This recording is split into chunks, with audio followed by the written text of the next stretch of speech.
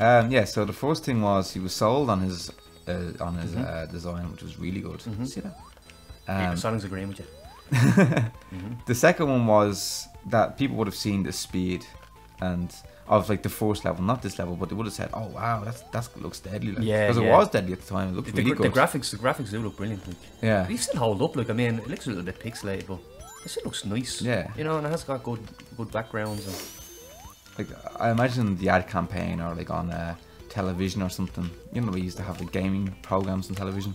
Yeah. They would have seen like Sonic, like only like a 4 or 5 second clip of Sonic shooting through a loop in Green Hill Zone. Yeah. It's horrible. Those earrings, isn't it? Oh, it is.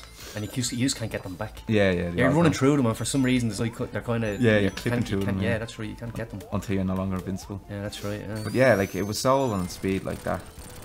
Oh, close. It's juicy. I love this.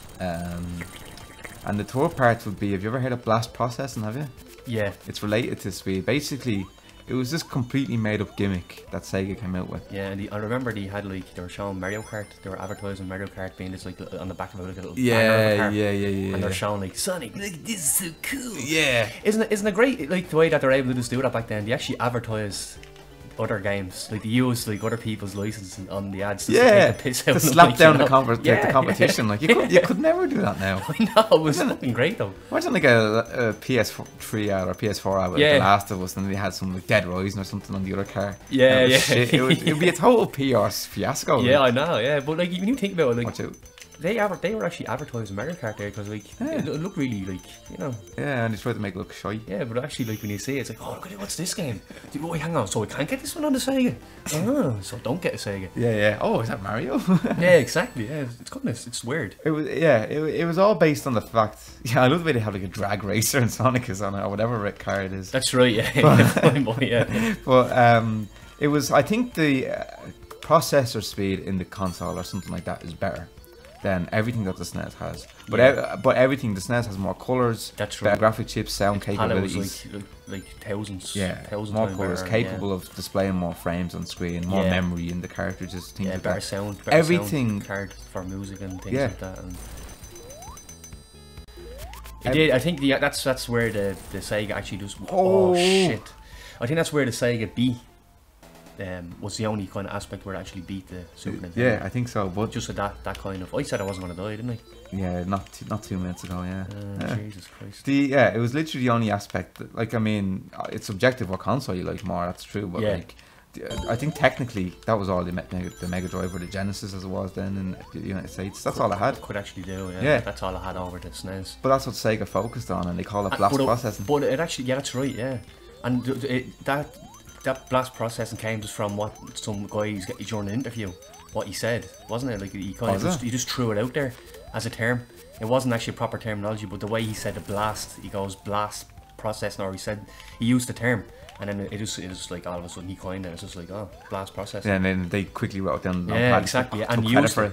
And it actually worked. I think in North America in particular, it actually worked. It helped shift the consoles because the way they kind of pushed it, you know. Oh, it's something that I've heard before. I was kind of too young, like for the 16-bit wars. Maybe remember it in school and stuff, but like that was there are terms that I actually heard and read about blast processing. I don't know. Like, I mean, when I was in school, there was never like Sega is better than Nintendo. It was never like that. No, it was always kind of like oh shit, can I go through the wall here? Oh, you need got crushed and everything. Oh, I'll make it. Maybe one coin. Okay, I keep getting that one ring. Jump. One coin, Jesus. What are you calling the coins? Well, fucking rings. You wouldn't care what they were called if you were like getting your ass singed by the lava. No, exactly. Yeah, Jesus, let's just get the bloody thing. But so there wasn't really much discussion then. No, I think if you had a Sega, it was like, oh cool. If you had a Super Nintendo, oh cool. It was just, I was never biased. I always got a Super Nintendo because it just appealed to me more. But I always liked playing the Sega. My friend had a Sega. I had a Super Nintendo. That's kind of disappointing to me. Yeah, I suppose it is. Like, I think I just like loved video games when I was like a little boy, you know. Yeah, I suppose you didn't really. I was very optimistic about games, and I wasn't like with all this kind of internet kind of negative kind of negativity and all this shit that people just have to say. And it's just weird, and it's fanboyism. It's just like, you know, it's good to be a fanboy, but don't be like a complete plonker, like, you know. Yeah. Oh, some of them take it so seriously. It's like, yeah, these are like multi-billion yen companies, like, and you're like fighting their cause on internet forums. And they love it. And they love it. There's like, oh, that's brilliant. You keep on telling them that our computer's better than the other one. And you keep on saying that. Being loyal. The only thing you should ever be loyal to is just a good game. And that's it. Exactly. But some companies just attract sheep. It's like as well. Yeah. Oh, Jesus. Let's not even get into that. Oh, well, let's do it. Let's do, because you love talking about it. The thing is, Miriam is Apple mad. She's blind. A lot of the girls are. She's blind. You know, it's a great device. It works well. Blah blah blah. But I mean, you can get a standard laptop that's super up for cheaper and get to do more than what you're. I think so. Yeah. You know, I think Apple really, you know, they don't fool me. Put it that way. I'm not fooled. Well, yeah, they don't work as well as you might think. No. And they are limited in what they can do. Especially when you spill water all over. You pour a glass of. Oh, you didn't, did you? Yeah. Vodka and lemonade. You spilt it on your wife's laptop? Yeah. On your wife's MacBook or whatever it's called? The MacBook Air. She has a MacBook Air. Shit, well, I'm sure she loved that.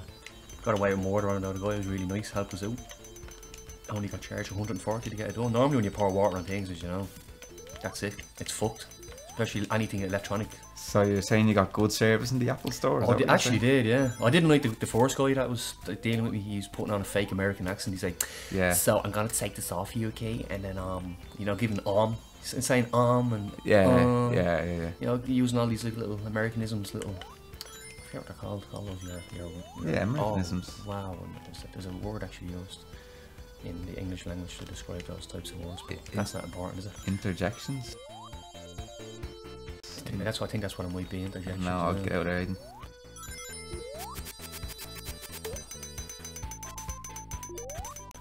poor Casper down there. Casper, yeah. Jeez, that's the last we saw. I think he just got in behind the wall. Now he's fucked, does he? I think you couldn't see it because the spikes were also white, but he was like impaled on it. That wasn't fair. That's fuck. That's blatant. Talking about bad game design. Jesus hell, you didn't get a moment's notice. Yeah, I know. Like, warn me. Like, you know, change the block. Like, you know, put like little holes in the block so you know that like the spikes put through. Yeah. Jesus. We could have designed this game, maybe. We could have. How long are we playing this level? We have the Shigeru Miyamoto. Oh, is this the boss? Is it? We've got the Shigsy kind of. This guy's been trained in his arts, you know. You got one ring. You always have one ring against the bosses. This fella, yeah, you just lamp him out before the. Yeah. Just hit him and then jump. It's the bosses are good in this game actually, because there is like a meta to beating them, you know. Yeah. Good design. The boss is being robotic again and again. But it's cool the way like you fight him in all the different zones, and he's just so different and different little challenging. Yeah. It's creative. That's many Caspers come out of this one. Okay, I'll count them. Okay. You got Squiddles. 1, 2. Oh wow. There's 10. Was there? And that other one's down there with a spike. 9 or 10. Yeah, he was gone. Skull. He was gone. That was probably the one that ran through the lava as well. Yeah. You got 100 points for that level, 0 for time, and then 100 for one ring. Jesus, 0 for time. 0 for time. You're on a good level now, though. Yeah, this is good. The pace ups again here, which is good. Yeah, definitely. Get the pace going, especially if you're dropping down. What do you think of the character designs, like the enemies, the design of the sprites in this game? I think it's really good. Yeah. Anyone in particular that you like? Did I say cope? Anyone? You did, yeah. I like the crabs. Some of them kind of have, see the way they're like goofy teeth. Yeah. Like that little guy up there. I like the goofy teeth. And some of the graphics in this are a little bit kind of weird. I like that though. It's like there's stuff in the background and all. This is kind of like this zone. I always thought it was kind of like you're in like a pinball machine, or because like all these kind of see all these little additions, like that little graphical little this is like a little gold little band up here. It's like something you'd see inside a pinball machine, and then obviously you have there's parts of the level as well where you're kind of just like pinging around off those spheres. Yeah. You know, getting points every time you hit them, and it's kind of boom, boom, boom, kind of giving off like real kind of sound effects that we associate with pinball. Yeah, this was the precursor to what they had in Sonic 2. Was Casino Night Zone, I think it was called, and that was like that had the pinball and the slot machines, and you used to like remember that level. Yeah, I know the one you're talking about. It was so popular. I think people played just to get on that game. They'd like, or just get on that level. Just to get to the level. Yeah, and they'd run out of time and play it again. Really? Just to just keep on playing it. Like. Bounce around the slot machines. Yeah. That's mad. That's when you really like you're a kid and there's nothing else to do. No internet or anything. I mean, you play games to death. You know, Super Star Wars Emperor Strikes Back. Yeah. Tough game. Ridiculously tough. Yeah. I cleared that as a kid. No, I know. I could never clear it in one playthrough. I got the codes when you clear the levels and that. But I actually managed to get through it. And I just think that when you're a kid, you're just more determined. You know, you don't see it as a waste of time. Whereas nowadays, you probably say you play some of the games, you're like, I'm not spending any more time on this. You get frustrated. Yeah. There's got better things to be doing than trying to clear this level. This is bloody ridiculous or whatever, you know. Yeah. Whereas, like when you're a kid, it's just like, oh no, wait, this is deadly. I want to clear this. I love this. This is brilliant, you know. Yeah. And I actually finished that game, and I used to love fighting Vader at the end. Yeah, he was a really good fight actually. We should play that, Aidan. He was a really good fight because you fight him in different stages. Yeah, based and on he was the movie. good. He was actually tough. Like, it wasn't just like, you know, you could exploit him. You could like that's right, stand a certain way and do him. Like, he was there, like he was kicking your ass basically. That's right. Yeah, he was very well made. But I loved the way when you held down.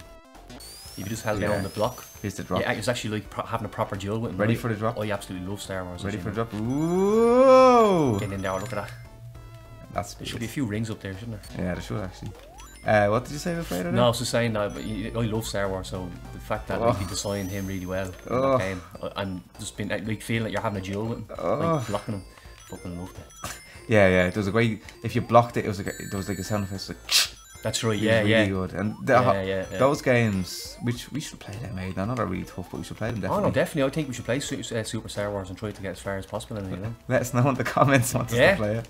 Or regardless, we still will. We still will, yeah. Anyway, I mean, you won't be listening to it, but let us know if you'd approve of that. Yeah, approve. especially with the trailer, you know. Yeah, this is a cool little design. Yeah, it looks nice. Like little steps and a little challenge. Looks juicy. It does indeed. Yeah, but we have to play the whole trilogy. That's the thing, Aidan. Yeah, and another thing as well is just jumping on spikes. I don't know if you've ever how much you've played those Star Wars games, but when you fought Vader in Return of the Jedi, it was a lot easier. And it was kind of like the tides changed. Like Luke became like a Jedi master, and he was stronger than Vader. You know, he's trained, and because Vader was just toying with mute. Like Vader is like using one hand to hold his lightsaber when he's fighting against Luke. Yeah. You know, he just wants to trap around. him. He just wants to trap him in the carbonite, and that's it. And then he realizes when Luke escapes, he's like, oh, so maybe you are a lot tougher than. Impressive. Yeah, that's right. I can't even do his voice. He just goes most impressive. Yeah, that's right. Yeah. Yeah. He just jumps out of it. Yeah, I can't do some classic kind of sayings. But what are you doing here? The thing about it is, he starts kind of giving Vader a tough time near the end of the fight. He clips him on the shoulder. Yeah. And then Vader then loses shit, and he's just like, you know what? I'm putting it into this now. And that's what I loved about the original Star Wars. They put thought and effort into every little thing. Like everything had a story. You look at the prequels now; they don't have that same level of depth. Yeah. You know, it's just you look at the fight between Obi-Wan Kenobi and Anakin Skywalker. It was fucking boring. I wanted it to end. And that's there wasn't any. It was boring. It was just ballerina. It's just two ballerinas like with just dancing. It was just too choreographed, and it just had no meaning to it, you know. Yeah, There's no depth to it. They'd be doing stupid things like Shit, I have no coins, bollocks. Rings. A fucking blue stalker, see him? Yeah, no, he's scary, isn't he? Yeah. He's probably the creepiest enemy in the game, I think. Yeah. He just comes up behind you.